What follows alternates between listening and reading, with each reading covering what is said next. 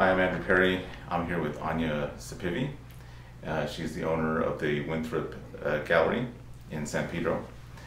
Anya, so I understand that you have, in addition to all these different unique things that you have here, there's one particular thing that has brought a force in with it. Absolutely. So it's this picture here with this little boy. This is Lamb of God. It's surprisingly heavy, but I'll take it off the wall for you to see when you turn it around.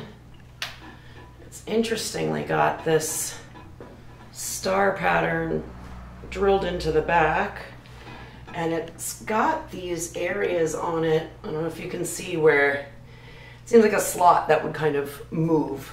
And the story behind it is that there was like an antique, you want to call it a store, but it was more just like a home that had another home behind it, and they were attached in the back. Like you could walk out of the side of the house and into the other. And it was basically like a little antique place. And we had walked in 2019, gotten a couple of things. I saw this when I walked into one of the rooms, and I was really drawn to it in a very morbid way and caught myself kind of staring at it, but it was really expensive. And so I thought, there's no way I'm gonna buy it and try to resell it and make a little bit, bringing it into the store. And plus it kind of creeped me out a little, to be honest with you. And then, about a year later, we get this email that same place is going out of business. Everything must go. Like they're closing the doors forever. I make my offer. I bring it into the store, and immediately it got really weird in here. And the immediate thing that you could really feel was this oppressed feeling. It felt really uncomfortable, and you can feel it. Our store has a really good vibe in it, but it felt really oppressive and just thick. And so I thought, that's interesting. But we had a couple of things at that time that, felt maybe, could it be this, could it be that? And then things started happening in the shop where, for example, our camera that records, that's over there now, was up there where those two little spots are. And my fiance was out of town, and it just started, at 3 in the morning, I woke up the next morning to look at a notification on my phone that at 3 in the morning it had turned on. Yeah. In the store. And so I opened the notification and I watched the video, and it's recording absolutely, there's nothing happening in here, and then the camera just falls. The thing just fell. And so I thought, that's really uncomfortable. And at this time my fiance is like, you're dumb, there's no ghost in our store, just stop it. And then shortly thereafter, our door dinger, which comes off, there's a motion sensor that goes off every time someone walks in the door.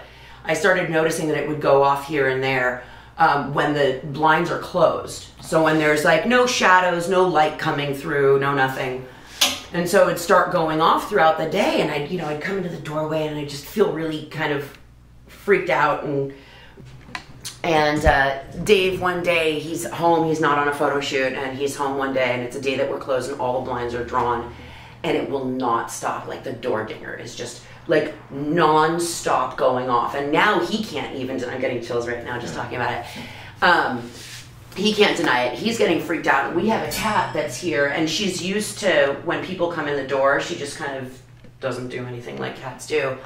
But she started to crane her neck in a weird way, and her eyes would get really big, and she would go hide. Really? Yeah, and so I had to sage in here quite a few times. I think it was over a 3, like serious saging, everything on lockdown. Let's really get white candles and do the whole witchy thing that I don't know anything else to do. And then you felt almost an immediate shift go back. Yeah. And I noticed at that time that, I think, it all had to do with this little boy. And when we got him, somebody had mentioned that his ashes are in here. And that's what these areas are for. I haven't opened it up. I won't open it to confirm it. Yeah. But if you feel the weight of it, it's kind of an abnormal, it's quite heavy. So I don't know, but that's what I was told. But I do know that there's a strong, and I can't find out who he is. Yeah, I'll ask you, So this boy is basically a mystery. He is. So I looked up, I thought it would be easier if I look up like the birthday and death day historically, who died, who was born, and died on that exact same day. I mean, you would think that that's limited, but what I found was that I need to at least know like country, state. Like it boils down to real specifics that I have no way of telling. The only thing I can see in this picture is that he's sitting on someone's lap,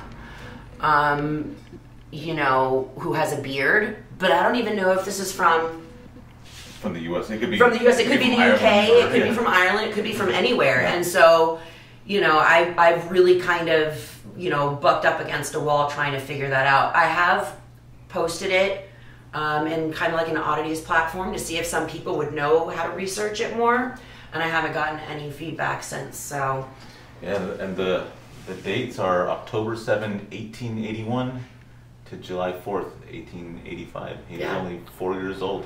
Yep. Cool. Well, thank you very much, Anya. Absolutely. And stay curious. Yeah, that's perfect. Stay curious.